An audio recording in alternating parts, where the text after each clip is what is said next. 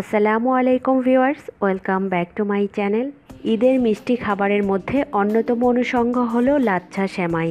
ঈদ মানেই সেমাই, আর লাচ্ছা সেমাই খুবই জনপ্রিয় একটা ডেজার্ট। বিশেষ করে ঈদ উল ফিতরে, গ্রামাঞ্চলে কোথাও কোথাও ঈদ উল ফিতর সেমাই ঈদ নামেও পরিচিত।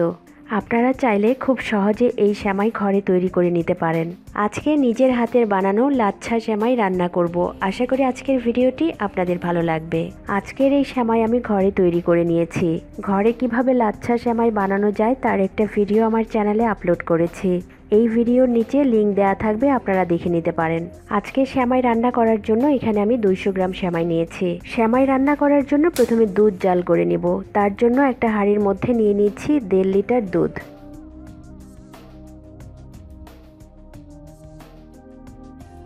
দুধটুকু জাল করে একটু ঘন করে নেব।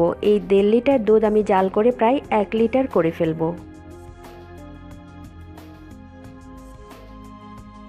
দুধে যখন একটা বলক চলে আসবে, এই পর্যায়ে এসে দিয়ে দিব 3টা এলাচ, আর এলাচের মাথাগুলো আমি একটু ফাটিয়ে দিচ্ছি। আর দিয়ে দিচ্ছি 2টা তেজপাতা, তেজপাতাগুলো একটু ছিঁড়ে দিচ্ছি। সাথে দিয়ে দিচ্ছি 1 কাপ চিনি, যদি লাগে পরে একটু অ্যাড করে দিব।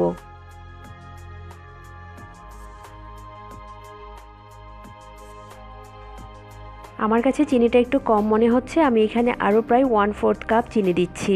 আর মিষ্টির পরিমাণটা যে যতটুকু খেতে পছন্দ করেন কমিয়ে বাড়িয়ে নিতে পারেন। এবার দুধটুকু খুব ভালো করে জাল করে একটু ঘন করে নিব।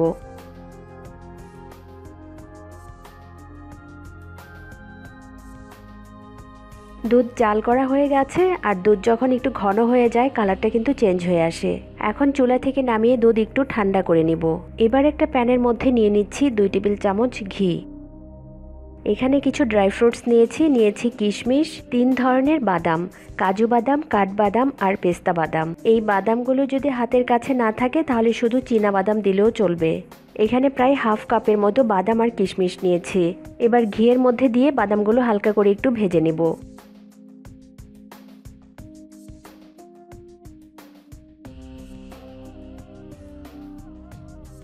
বাদামগুলো প্রায় 2 মিনিটের মতো ভেজে নিয়েছি। এখন আমি বাদামগুলো একটা প্লেটে তুলে রাখছি। আবারও এই প্যানের মধ্যে দিয়ে দিচ্ছি 1 টেবিল চামচ ঘি। এবার এই ঘিয়ের মধ্যে সেমাইগুলো হালকা করে একটু ভেজে নেব। সেমাইগুলো ভাজার সময় চুলার আঁচ মিডিয়াম টু লোয়ের মাঝামাঝি থাকবে। অনবরত নেড়ে চেড়ে সেমাইগুলো ভেজে নিতে হবে। আমি সেমাইগুলো এখানে হালকা একটু গোল্ডেন ব্রাউন কালার করে ভেজে নেব।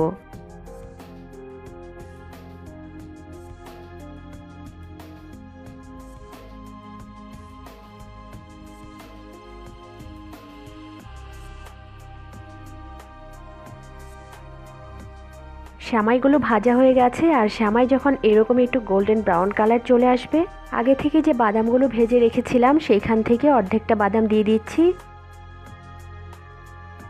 আর অল্প একটু রেখে দিচ্ছি পরে সাজাবার জন্য।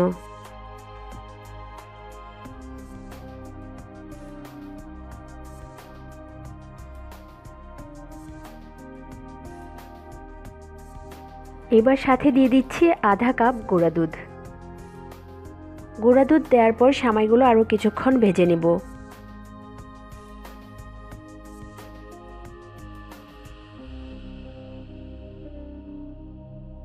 সেমাইগুলো হালকা একটু গোল্ডেন ব্রাউন কালার করে ভেজে নিয়েছি, আর সেমাইগুলো ভাজা হয়ে গেছে। এখন আমি চুলা থেকে নামিয়ে নিচ্ছি।